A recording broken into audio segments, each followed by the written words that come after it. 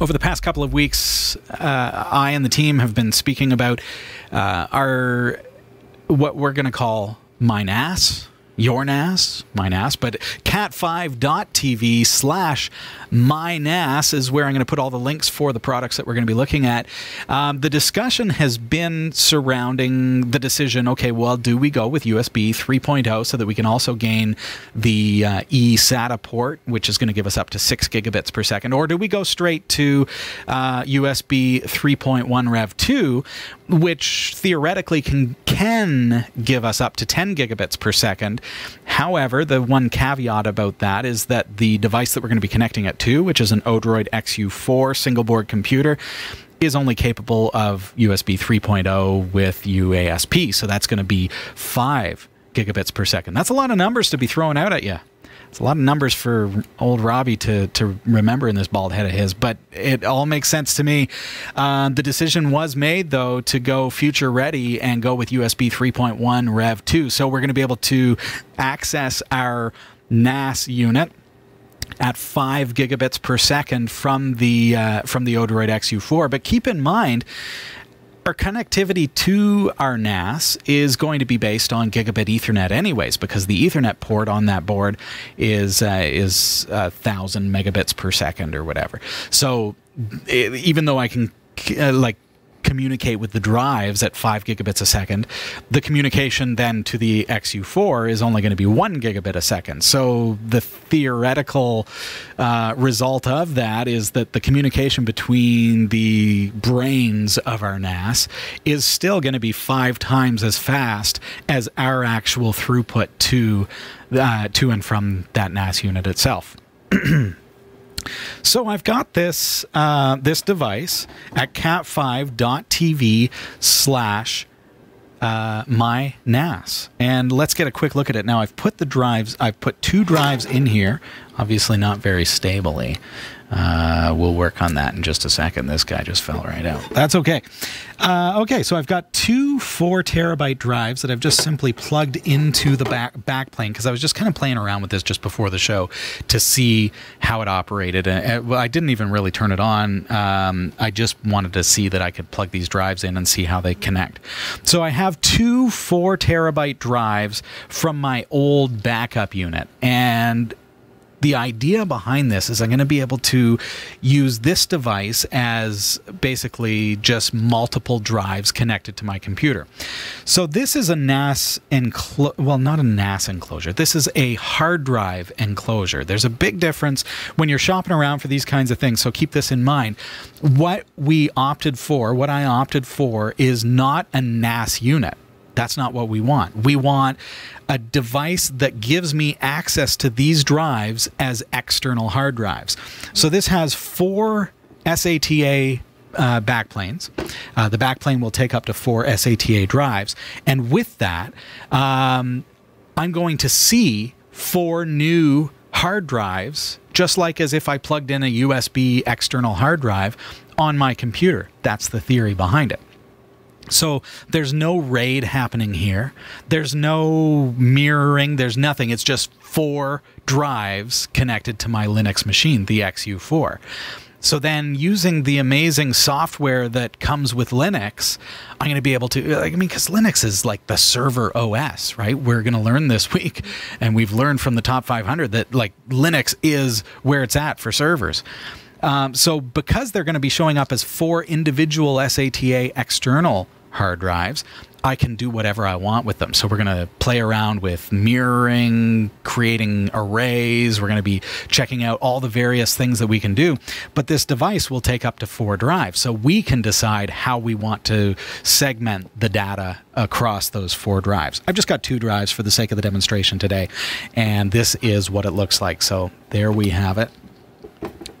And it's just simply a very basic SATA backplane that gives me access to these drives. So as far as the mounting goes, there is really there's no drive trays or anything like that.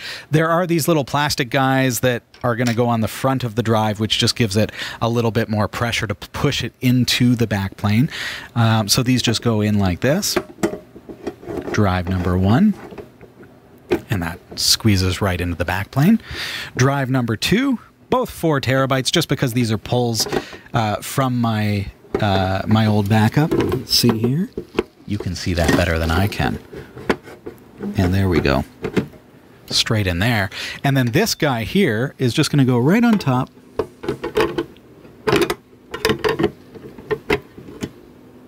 And clip in like so. I think I've almost got that. It clips in anyways. And then you close the door and you're good to go. So should we fire it up and just kind of see how this is going to show up on our computer? I've got my laptop here, and what I'm going to do is let's quickly, let's zoom in first of all and do a ls/dev/sd star. I just want to see what's there. So I only have one hard drive in my laptop, and that is my SDA. Let's also bring up, going to zoom out here a little bit, and I'm going to bring up gparted, just so that we can get a look at what this is going to look like as far as hard drives go. So there is my SDA, and that's the only hard drive available in my computer. So to power it on, there's just a power button here. And what I have is I've got USB 3.1, USB-C to a USB standard A cable to plug into my laptop, and that is the same, pardon me, the same cable I'm going to use to connect it into my XU4. Now I just heard a ding on my laptop, so let's see what's going on here. So in gparted, what do we see? I'm going to go gparted, refresh devices over here. Now I have two 3.64 terabyte drives is what it's showing, both unallocated space. That's good news. All right, over here, let's zoom in a little bit and let's run that same command. And now we see we have SDB, SDC, SDD, and SDE. Now, I imagine, see, we're seeing SDD and SDE. So understand these are drive allocations as far as how Linux segments the devices. So we've got SDA as my actual internal hard drive on my laptop. SDB is presumably the first slot in this. If they are sequential, SDC would be the second, SDD would be the third, and SDE would be the fourth. If I'm right, then we're going to find that we're able to, well, I mean, we can confirm that, again, by going into gparted. That's a quick way to confirm it anyways. Well, if I knew my password and entered it correctly. Yes, SDB and SDC. So SDB is going to be my first drive in the chassis. SDC is going to be my second. So what am I going to do? Well, first of all, I want to format these XFS, so I'm going to need a couple of tools. So sudo su and log in as super user, and I'm going to go apt update. Move this over a little bit for you folks at home. Do I want to accept these changes? Why, yes. Yes, I do. All right. Apt install XFS progs. Ah, look at that. I've already got it.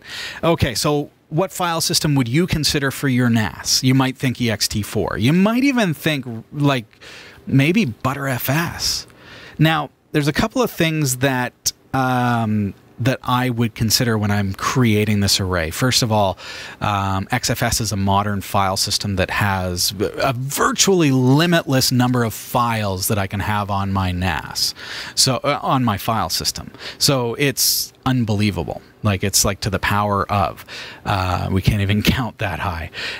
It allows massive capacity drives, and it's a modern journaling file system. Now, ButterFS, it's a great file system. I love ButterFS. However, I still feel like there is some concern, some worry about ButterFS with unexpected power loss. And sometimes that can happen. We've had power outages here in our local community where the power has been out so long that the UPS finally gives up. And if that happens, I don't want to have data loss or parity issues. So XFS is able to maintain its file system much more adequately because ButterFS has an issue where it can actually lose parity data if the power goes out. So that's something that I want to avoid in my array, because if I ever lost any parity data in my array, then if a drive failed, then I would have problems rebuilding my data, and I could potentially have some data loss. That's exactly what I want to avoid. So now that I have XFS progs installed, which gives me mkfs, now let's partition our drive. So, and notice I'm doing this in the terminal, folks. I want to do this in the terminal so that you can see how it's actually done. We could use the GUI, but I want you to be able to do this in the terminal. So fdisk, we know that it's going to be dev/sdb. That's my first one, okay? So if I do a P, I can see that this is a 4 terabyte drive. See there, 3.7 terabytes. And then it's like 4 point blah, blah, blah bytes. It's all like rounded to 1024. So we're going to create a new partition. Now, if you need help, just push M and enter, because M stands for what? Help. Yes, that makes a lot of sense. But you see, of course, the first command that we're going to need is N for a new partition. So press N, enter. Partition number, I'm just going to hit enter, and then first sector, enter, and then last sector, enter, because I want to use the whole drive. Do you want to remove the signature? And what's that asking me? Hey, this drive already has a file system on it, and it is a encrypted crypto-LUKS signature, probably created with LUKS dump, as you are already aware, because that's my old backup. Remember I mentioned that, but I know that I have now got a new backup. So this one is redundant and not needed, and redundant to the point where it can be destroyed and I'm not losing anything. So do I want to remove that signature? Yeah. Okay, there we go. So I'm going to write it out with W, and I'm done. So now if I do an fdisk-l/dev/sdb, I should see that I now have SDB1, which is my first partition on SDB, the first drive in my chassis, and it is a full 3.7 terabyte, and it's set up for a Linux file system. Now I can't mount it yet because there is no file system, so make fs, so mkfs.xfs, because we chose the XFS file system. You could also do ext4, right? But we're going to do XFS, and I'm going to go dev sdb1. Now, one of the things that's really, really nice about XFS is the speed at which it formats the drive. This is a 4 terabyte drive, and I would say it's probably going to be able to format that drive like in a tenth of the time that it would take for ext4 or something similar. So far, I have one drive that is formatting XFS. I've partitioned it. It has a full 4 terabyte partition, we'll say 3.7 terabytes, and I'm formatting it with XFS using the Linux terminal. So this could be my, and part of why I want to show you this in the terminal is because this could be my XU4, which I could be SSH'd into, and this could be connected to the external USB. That's already finished formatting, 4 terabytes. Can you believe that? Done. So now I could actually mount that. So if I created a mount point, so let's go /MNT, let's make a mount point, make dir in MNT. I'm going to call this, I'll just call it SDB1 just for fun, because it's easy to understand what that means. And I think when I was learning Linux as a rookie Linux user, I think mount points were something that really confused me. And so if you've never worked with mount points before in the terminal, or you're not sure how this works, feel free to ask questions, but I'll do my best to explain it. Linux works a lot different than, say, Windows. Windows uses, like, when you plug in a drive, it's like your C drive, it's your D drive, it's your E drive, and so on. Now, Linux, you can plug in 10 drives, and none of them have a drive letter. They can just be, like, one of them can be your boot, and one of them can be your root, and one of them can be your home folders, one of them can be your backup, and they're all connected through the file system structure. So in this case, I'm going to be putting that one drive on /MNT/SDB1. Because I created a mount point, aka a folder, at that point. But where it can get confusing is when I first started learning this stuff, I would go into SDB1 now that I've created this folder, and I might put some files there, but then I wouldn't even realize that the drive is not currently mounted. So any files that I put there are in fact going on my SDA, right? The built-in hard drive on my laptop, because I have not yet connected this drive to that mount point. So the way that I'm going to do that and there are ways to permanently do that, but to temporarily do that, just to test, I'm going to go mount /dev/sdb1, because we know that that's our first partition on that drive, which we formatted XFS. And then I'm going to mount that to /mnt/sdb1. So what I'm telling it is mount this partition, sdb1 in dev, to this mount point, aka folder, sdb1. Hit enter. Now, if I go into sdb1, it looks exactly the same. However, anything I do here is actually going on the external hard drive. So now if I go back one folder and I unmount that, which is the command is actually umount sdb1. Now if I go back into sdb1 and do an ls, look, it's empty. Well, where'd my files go? Because right now I'm actually looking at SDA because it's not mounted. Go back again and type my mount command. Go back in. Now I am, in fact, looking at the external hard drive. So that test file that I created is on the very first drive in this NAS chassis, in our chassis, our external chassis, right there. And if it's not mounted, I won't be able to access those files. So there's one other thing that I can do which is very, very helpful, because what can happen, let's unmount that, SDB1. So now it's not mounted, okay? SDB1. If I look, now what can happen is I'm going to touch test2. Okay, so now there's a file called test2. Now if I go back and I run my mount command, watch what can happen. Do you notice? Okay, so test2 is there, right? Now go into SDB1 and do an ls, and it's test. Well, where the heck did test2 go? I've lost my file. No, I haven't, because test2 was on SDA because it wasn't mounted. So now I get confused. This is where I was at when I was just a rookie Linux user. Because if it wasn't mounted, or if I forgot to mount my drive, or if I didn't mount it correctly, or I mounted it in the wrong place, I'd put files on the mount point unmounted, so they wouldn't end up on my external drive. So why does that matter? What if I ran a backup? What if I was backing up my SDA drive to my SDB1, but it wasn't mounted? I would actually be copying the files from my SDA to my SDA, the same hard drive. So then that hard drive crashes, my backup is useless. Absolutely useless. So how can I fix that? Well, if I unmount that drive, so you mount SDB1, because I'm in the mount folder, go back in there. I'm going to remove test2. And now go back, and now watch this. Chatter, CHATTR plus I, that means make it immutable. Make it so that it can't be written to. And then SDB1. Okay, so now if I go into SDB1 and I try again to touch test2, it says no such file or directory. What is it? Well, I know there's a file, a directory. Why can't I touch my file? Oh, I haven't mounted my directory yet. I haven't mounted my drive. So it's important to do that, because now I can't write anything to the mount point.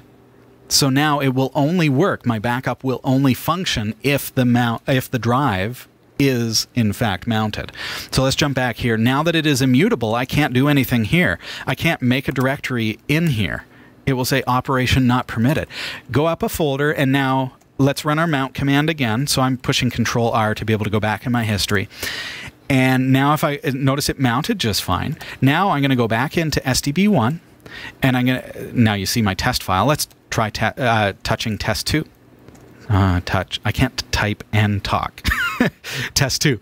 There we go. So now you notice that it did work because it is mounted. All right, so this is, in fact, the SDB1, the external hard drive now. And if you're not sure if it's mounted, watch this. Mount. It gives me a list of all the drives that are mounted. Well, that's a whole bunch of cruft. So mount pipe grep SDB1. That just gives me the one line that shows SDB1. So this shows me that dev SDB1 is mounted on /mnt/SDB1. Well, what happens if I unmount it and run that exact same command? No output, because it's not currently mounted. So I know I need to mount it. Do it again. There we go. Now run that command. So what is it doing? It's mount, which gives me an output of all of the mounted stuff, right? But then I'm grepping, which is basically the Linux equivalent of, hey, search that output for this, SDB1, and hit enter. And that could be anything. I could search for dev, and it will give me everything that contains the word dev. Well, no, I don't need that. I just want SDB1. And that gives me, and it's a little bit cluttered when I have it like that, but there you go. So you can see that I have dev SDB1 on mnt/SDB1, and the type is XFS. That's my file system, and it's ready to go. So I have my first drive ready to go in my NAS. Second drive is going to be exactly the same, except we know that it is my SDC. So I'm going to go through those same steps in order to create that. Now, because this is not a RAID unit, I can put in 4 terabyte drives. I got my 2 4 terabyte drives. I can also put in a 1 terabyte in addition to that. And I can put in a 500 gig. So I can use a mix of drives, and it's gonna, each one is going to show up as STB, SDC, SDE, D, and E. And then you're going to have access to each of them. Now, with a RAID, of course, if you had 2 4 terabytes, well, you could set those up as a RAID 1, but then if you had a 1 terabyte and a 500 gigabyte, you couldn't really connect those together and use them. What we're going to be doing over the course of this series is we're going to be demonstrating how we can actually use this unit, or a unit similar to this, in order to create arrays using Linux tools that will allow me to intermix drives, to be able to create redundancy. We're going to be creating all kinds of really cool stuff so that you can understand the underlying file system idiosyncrasies. And I think even tonight you may have learned a couple of things. Please comment below. Let me know what you did learn here, and if anything is of particular interest that I've spoke on tonight. And through the course of the series, we're going to be learning all kinds of things like that. The little trinkets behind the UI that we're used to. Like, we may install like an interface on our NAS unit, and all we ever see is the web interface. Well, we're going to be working under the hood so that we understand how it all works and keeping our data safe. So that's pretty cool. Hey, we've got to take a really quick break. I'll be right back. Stick around.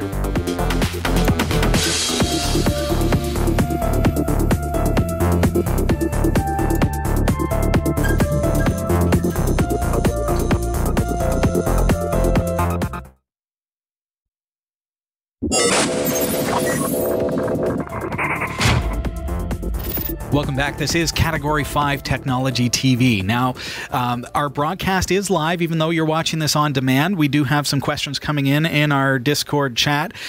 First question comes from Marshman asking, okay, how is my laptop that I'm demonstrating on connected to the NAS? Now, I mentioned it at the top of the show, but you may not have caught it. And I'm just going to power this off because I have unmounted it with the umount command. So I'm just going to hold in that power button to power off those drives so I can safely move it. There it goes. Remember that these are spinning drives. You don't want to move this while they're spinning because you can actually cause damage to the physical platters of the drive. There are needles, basically, we're going to call them. Think of an old record, right? Like a record player, LPs. You've got heads that hover on a very small cushion of air over top of very sensitive magnetic platters. So if I move this while it is powered on, those platters are moving at 7,200 rotations per minute.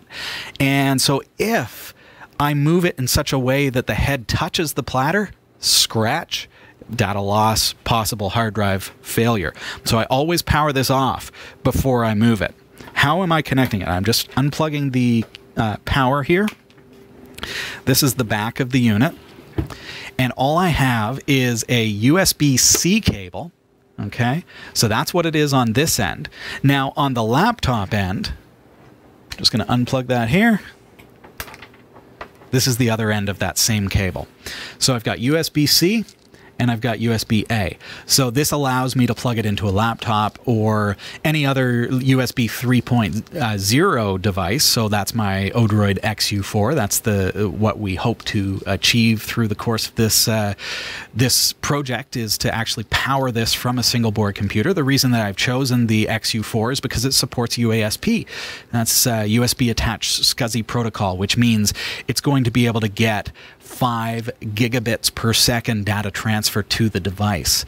Unlike standard USB, it's going to be a lot faster. You're looking at a fair percentage more. So that's how I was connected. This was not an SSH connection or anything like that. This was a direct USB connection, exactly like it will be with our Odroid XU4. Reason I'm not looking at it on an Odroid XU4 tonight, and I'm actually doing this using my laptop, is strictly for the sake of the demonstration.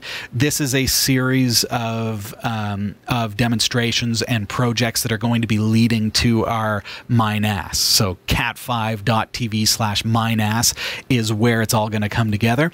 But the XU4 is going to be one of the steps in the process of creating this unit. But I wanted to show you the kind of underlying way that we're going to be setting things up. And I want you to learn how some of these little Linux commands work in the terminal as well, because everything's going to be done in the terminal.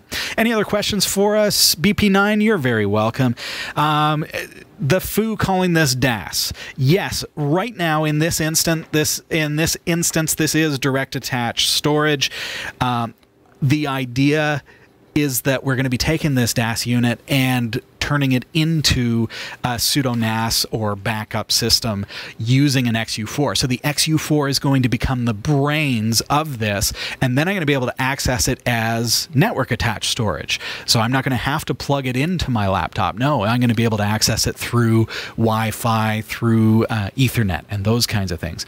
Did I miss any other questions? Now, I'm watching the chat room on my phone, and so the screen is comparatively small, and things do tend to kind of fly by the screen. So if there are any other questions about the project or what I'm teaching here tonight, I'm wide open.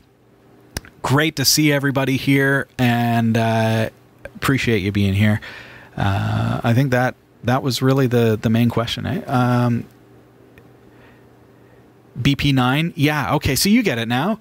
Wondering how I was able to connect directly to the NAS unit, because it's not a NAS, and exactly like the foo says, it's direct attached storage in this instance. That's all going to be changing though. And if you're not familiar with an XU4, Odroid XU4, it is a microcomputer. So think of a Raspberry Pi as a very, very small computer. Fits in my pocket right here. I wish I had it with me, but there. Oh, I actually, if you can excuse me for one moment, I can grab one. I have one just off the set here. Here we go. So this is an Odroid XU4Q. And the Q stands for quiet because it has this massive heatsink.